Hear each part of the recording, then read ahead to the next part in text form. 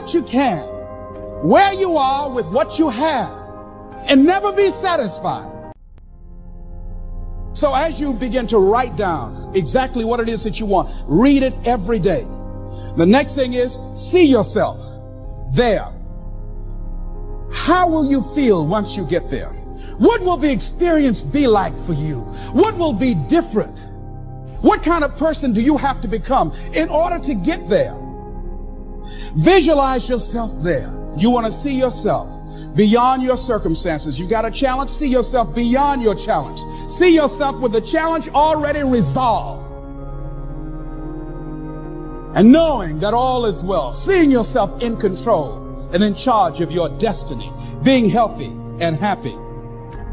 The next thing is, it is important in the area of motivating yourself, it's important to know why you're doing it. Because that mind will say, why bother? Why go through all this? This is too hard. No, throw in the towel. It's not worth it. Has it ever said that to you before?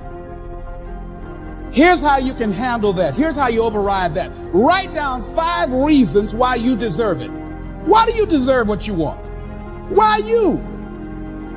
Why do you deserve it? What meaning and value will it bring to your life? What's so different about you that you deserve your goal or this goal? And when you write down those 5 reasons, when you have some down moments, and you're going to have them, when that conversation starts talking to you, and it's going to talk to you, what you will do is you can pull that out and read it, and it will build you up. It will be your rod and your staff to comfort you through some challenging moments, because you're going to have some. Life will knock you between the eyes. It will catch you on the blind side, come out of nowhere, stuff you can't anticipate that will knock the wind out of you. You want to give up. That's why it's important for you to work on yourself, listening to tapes, building yourself up, talking to yourself with power, feeling, and conviction, building yourself up day in and day out, because it's coming, I guarantee you, because life will send you some curves you cannot anticipate. The next thing is that whatever you do, you want to develop technical mastery. You want to be the best at what you do. You want to master it. See, part of self-motivation is you've got to find something that gives you a strong sense of competence. Well, you become known for that. You develop a reputation of being good at doing that. You set some high personal standards for yourself. You're not competing with anybody else. You're just unfolding yourself to be the best person that you could be. That you want to give the best quality service that you can give, because that is a statement about who you are. The other thing that's the key to self-motivation is recognize the fact that you're going to get into some slumps. Recognize the fact that you're going to encounter a great deal of failure in life. It goes with the territory. But in the face of that, you want to be relentless. When you want something, you don't expect everybody to say, oh, come on in. Oh, you want this? Oh, great. We want to give this to you. You're such a nice person. You're doing it for your family, aren't you? Great. No, life isn't like that. No, many doors will be closed in your face. Many loans that you will want. And they'll say, no, you don't have enough collateral. You don't have enough credit.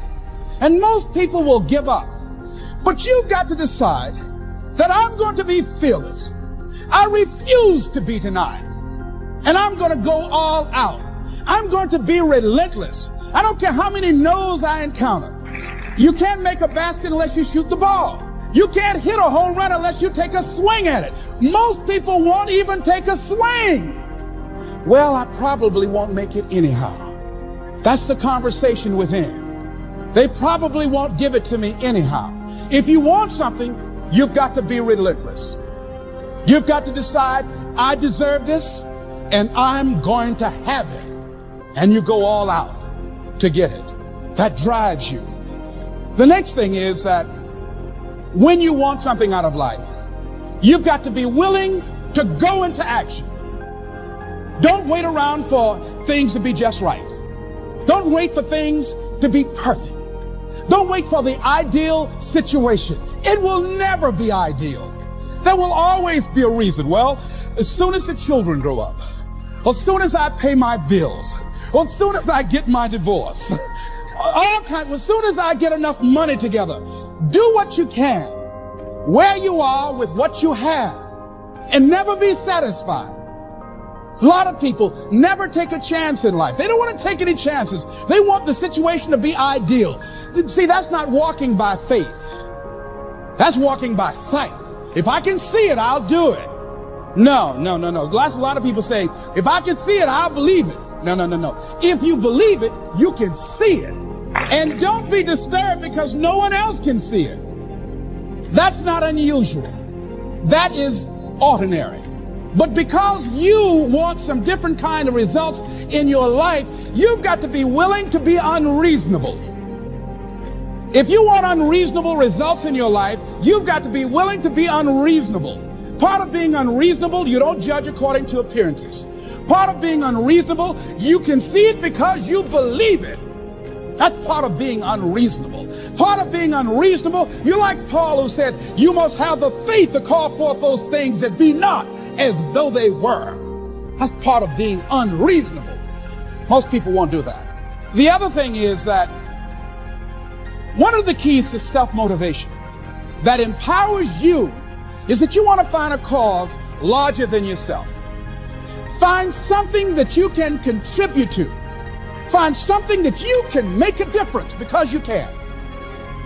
Part of what feeds your larger vision, part of what gives you a reason for being, part of what gives you your life is being able to give something back. Say, I can't afford to give anything. You can't afford not to give. Give your time. Give your talent. If it's nothing just to go over and lick envelopes. I don't know exactly what I'm going to do, but I'm going over there. It's part of my tithing in the universe.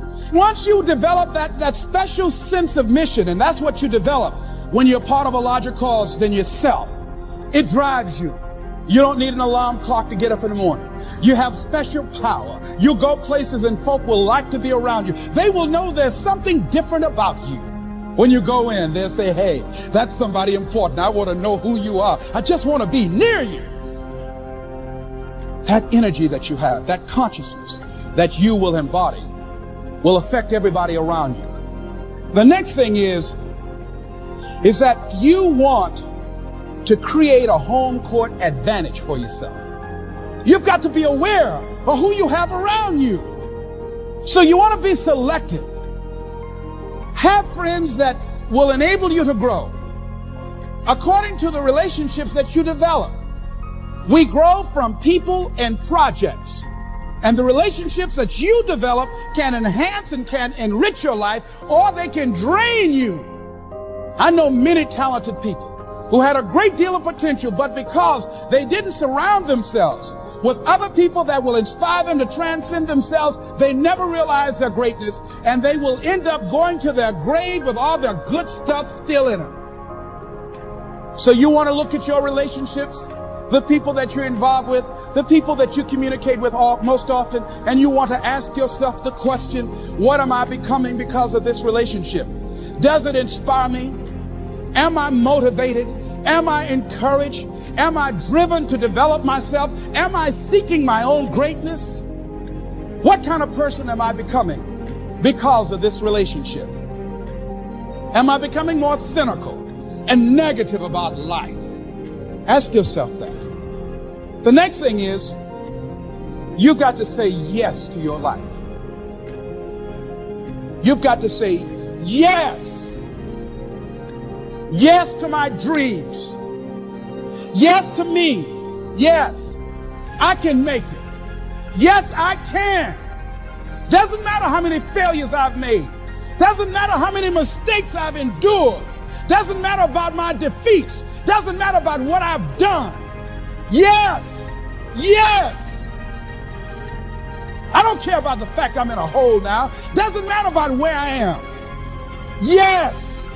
The last chapter to my life has not been written yet. If you judge me now, you'll judge me prematurely. I haven't exposed all my stuff yet. I'm still in the process of transforming my life. I'm still in the process of becoming.